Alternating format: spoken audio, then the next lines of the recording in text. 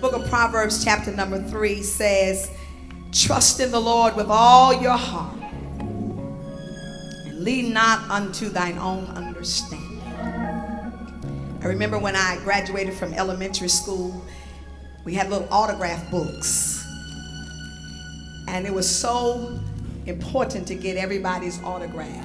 You would fold the pages a different way and a different way. I'm going way back, ain't I? You're there, that's right, you're there. And you would buy the one that had the prettiest pages, and then when you finish, after they had written in it, you would fold it, and it had the folded edges on the inside. And the first person that I gave my autograph book was my mother. And she wrote, hallelujah, Proverbs 3 and 5. Trust in the Lord with all of thine heart, and lean not unto thine own understanding.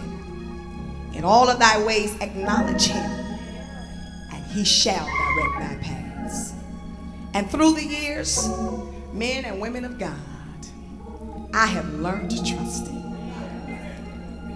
But even now, as I stand before you, my prayer is, Lord, give me grace to trust you more.